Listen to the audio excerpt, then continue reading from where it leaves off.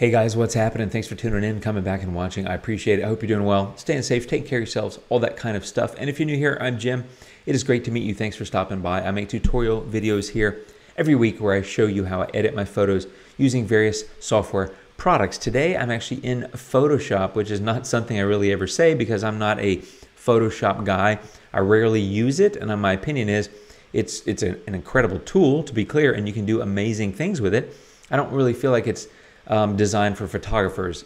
Having said that, I won't dispute the power, and a lot of people use it, and that's totally cool. I tend to be more of a Luminar guy, and a number of other plugins I like to use as well. Anyway, about a year ago, Luminar 4, when it launched, had their killer feature, which was AI sky replacement, which I still use, still fun, and still super awesome. Last week at Adobe Max, Photoshop announced that they now have AI-based sky replacement. Because in the past, using Photoshop, you can do all these complex masking, which is super detailed and super accurate and super amazing, to be clear, but it's a fairly involved process, or I should say it was. It isn't any longer. Now it's kind of automatic. So I was kind of thinking, well, what if I took the same photo and the same sky and compared the two? So that's what this video is about. I'm going to put this guy in, same sky on the same image, compare it in Luminar and Photoshop and see what the difference is. Also, to be clear, this is not a full tutorial on how do you master that tool in Photoshop. It's fairly straightforward, to be honest. It's also not a video about how do you master that tool in Luminar. I've already done countless videos about sky replacement, so I just want to do a straight-up comparison because, hey, I've been doing it in Luminar 4 for over a year. How do I do it in Photoshop? And by the way, is one better than the other? Let's get into it and check it out. Okay, so here I am in Photoshop. I've got an image. I'm going to say Edit and Sky Replacement, and it brings up this box. And by the way, you've got a lot of skies. You can see the sky went in already. You've got skies that are built in. You can also hit plus and go add some skies. And I've got a folder on my desktop of some sky packs from Matt Seuss. Matt has an incredible sky pack that I've purchased. I'm an affiliate for. I'll put a link down below if you want to check it out. It's honestly an amazing sky pack. I'm using this desert sky. I just say open. It was already here because I've been using it. It'll ask you if you want to rename it. I'll say no. And my sky is in, as you can see. That looks really good. You can move this panel around. And if I want to zoom in, I just need to get Command and plus. I'm going to zoom in because here's what I want to do. I want to compare things. The trick with photos like this are these edges, right? All around these trees.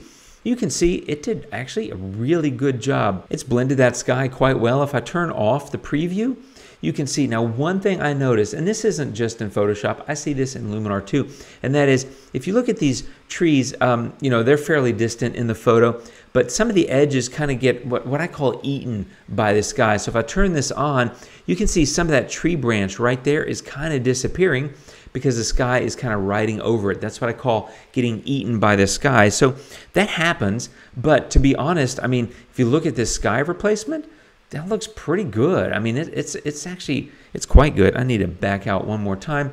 Well, yeah, I'll just, you know what, I'll zoom back in.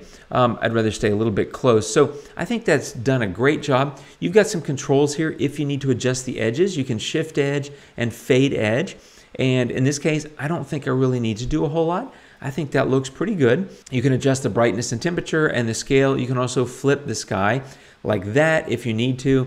These are similar things that you can do in Luminar. I'll get to that in a second.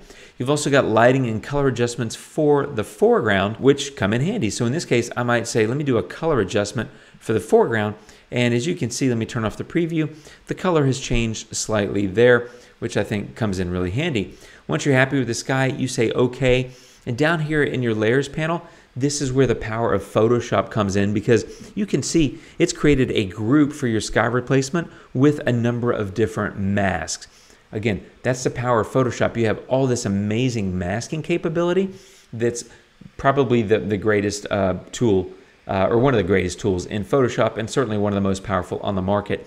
But I think it's done an absolutely great job. I'm going to pop over to Luminar and compare the photo. Here we are in Luminar. So I'm just going to say Sky Selection, Load Custom Sky. I've got Matt's sky, that desert sky photo ready to go. I'm going to say OK. It's going to drop it in and boom. Now, here's the thing. I want to zoom in and compare just like I did on the other one and take a look.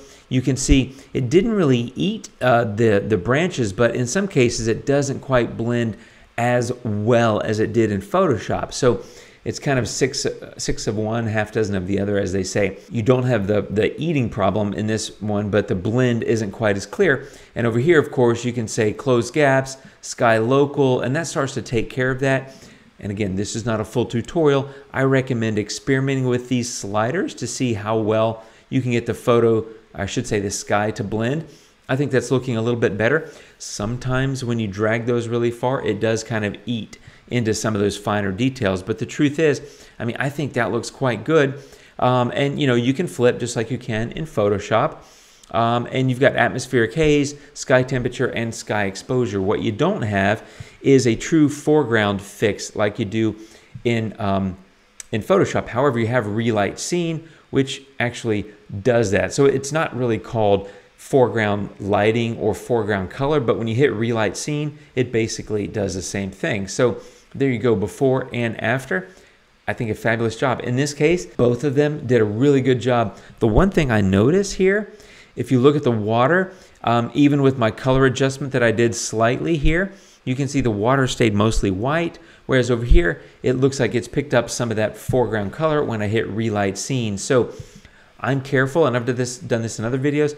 I'm careful with the relight scene. I prefer to use other tools, like I would come over here and use adjustable gradient and maybe photo filter or split toning, and then paint some of those adjustments into the foreground with the masking brush to make sure you don't take the white away from the waterfall.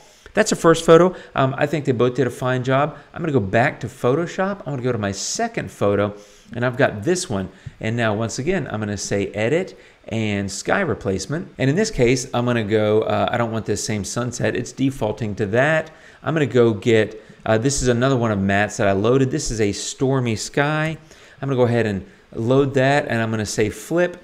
And there we go. That photo has now been added, and I want to zoom in because this is another example of where we're getting a little bit of eating of the sky into these this thin metal rod that's on the top of these this like castle turret thing. So if I turn off preview, you can see that those metal pieces are solid, I guess is the best word for that. And when I click preview, especially in some of these finer areas like those, let me turn that off again. You can see the metal is there, and now it's kind of being eaten. So I don't know how to fix that in Photoshop, to be honest. I'm not a Photoshop guy. Can you fix it? I'm sure that you can, but I'm not going to get into that in this video.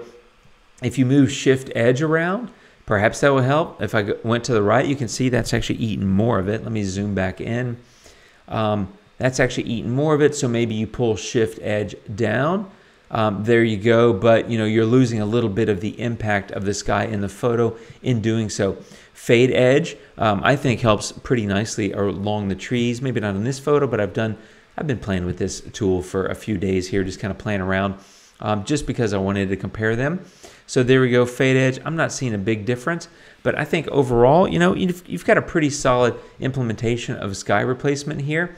And again, once you're happy with it, you just hit OK, and you get access to all the layers and masks, which comes in really handy. Here, I would do a color adjustment to get that foreground to pick up a little bit more of that kind of purple hue. And if I turn off preview, there it is before, and there it is after. I mean, honestly, I think it's a fine job, to be real clear. So I'm going to go get the same photo in Luminar and do a comparison. Okay, here we go. So sky selection, I'm going to say load custom sky, and this time I'm going to get Matt's, not the night sky, where is it? There we go. That's that stormy sky from his sky pack. I love the skies.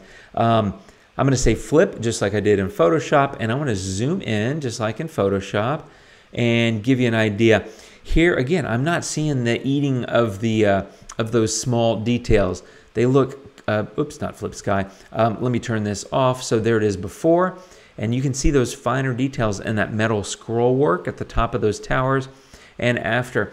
Something I've noticed in Photoshop, and to be clear, I mean, I guess to be clear about two things. I have a bias toward Luminar.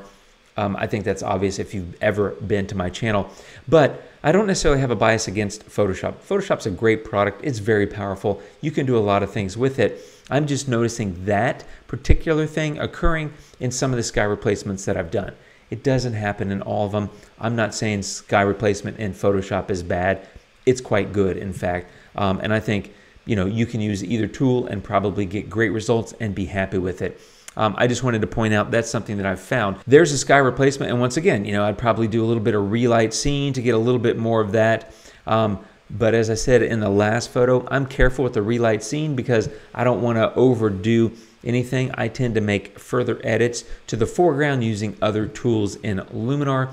I think, honestly, you would probably do the same in Photoshop. So there it is, before and after in the Luminar. And let me turn this off. There it is, before and after in Photoshop. So if you just kind of compare the two, Photoshop, Luminar, Photoshop, Luminar. So the other thing you can do in Photoshop, in fact, I'll just show you that on the next photo, is you can actually drag the file in the sky and move it around, whereas you can't really do that in Luminar. In Luminar, you can scoot it up and down with the horizontal slider, but you can actually grab the sky and move it around, basically like a transform kind of thing in Photoshop. So I'm going to say Edit, Sky Replacement, and here I'm going to go back to Matt's Desert Sky, which I love. So there it is. I'm going to say that, and I'm going to say OK. And there's my sky. Now you're going to notice immediately, I think it's a little sketchy around the top of the shard. It's a little sketchy around this lamppost. And I would say, honestly, it's super sketchy around these trees. And so here's where I would work on Shift Edge and Fade Edge. So you can see when I hit Shift Edge, it's dragging that sky file better behind the behind those trees. But once again, let me zoom in. It's kind of eating some of those branches. So those branches are getting eaten basically by that sky. So let me turn this off. Where's preview? There it is. There it is. You can see how full, for lack of a better word, the tree branches are, and now they're getting much thinner because I've used Shift Edge so much. So you probably want to pull back, but when you pull back, getting the sky behind all these branches is difficult. To be honest, this is a tough example, and I'll show you Luminar in a minute, but the point is that's a really challenging photo that I don't know that I would say, hey, let me go replace the sky there. I personally like the original sky. I like that blue hour look anyway, but my point is you would need to mess around with this, and if you really dug into the tools with layers and masking, you could probably go find a way to do that in Photoshop. I'm not the guy.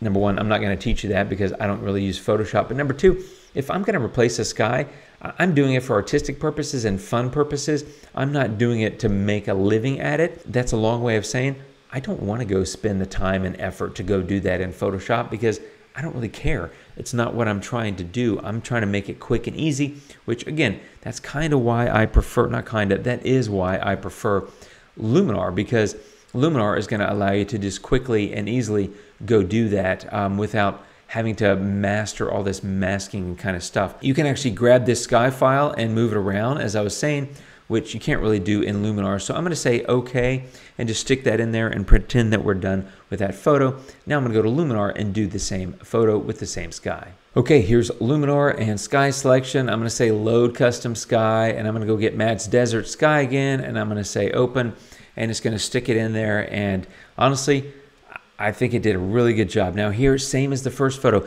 it's done, I think, a better job of putting that sky file behind these trees. But if you look closely, you've got a little bit of stuff here where it didn't blend so well. So this is, again, playing with close the gaps and sky local. And I think what I ended up doing is kind of going all the way with both of them. And I think it did a pretty good job. It's still a little patchy in some of these areas. If you're really backed out, you may or may not be able to tell. I don't know, I would just play with this a little bit more. Here's the thing, that's a very difficult photo to do, and I don't think either one of them did a perfect job. Luminar did a better job of getting the sky behind some of these tree branches without eating up the branches, but it's not perfect, and you still have some splotchy stuff here. Whereas in Photoshop, I just don't think it did as good a job. And in order to get it really dialed in behind those tree branches, you end up eating a bunch of the tree branches. So that's a very difficult one, and that's why I did it, because I'm not trying to say, hey, Luminar is better or Photoshop's better. I have a natural bias to Luminar, of course, but I think this is a very difficult image for that kind of sky replacement, and I did it on purpose to show that nothing is perfect and everything requires some customization and some work. And honestly, you may or may not get what you want out of either product depending on the sky. For the basic simple stuff, it works. They both work really well. Luminar does great. You've seen countless videos, or I've got countless videos. You may not have seen them. Photoshop, I mean, it's Photoshop. You can kind of do anything in Photoshop. Here's my judgment, for lack of a better word, my decision. I'm a Luminar person. I, of course, have a bias in that direction. I'm going to keep using Luminar. I think it works a bit more quickly and easily with the things that I want to do, which is all the basic editing tools. This is a Luminar comment, not a Luminar Sky replacement comment. But Luminar has all these amazing tools. I prefer to use them. They're quick, easy, and I can more rapidly get to the result that I want in Luminar. So in other words, if you're a Luminar person, I don't necessarily think that there's a reason to go to Photoshop for sky replacement, which you may have had to have done in the past. Conversely, if you're a Photoshop person and you're wondering, hey, now I've got this tool, and you were using Luminar just for that tool, you may not need to go to Luminar anymore. You might just say, I can stick in Photoshop, I can do it pretty automatically, and then I've got all the other power of Photoshop. So I kind of feel like Adobe caught up, for lack of a better word, to where Luminar is with sky replacement in a general sense.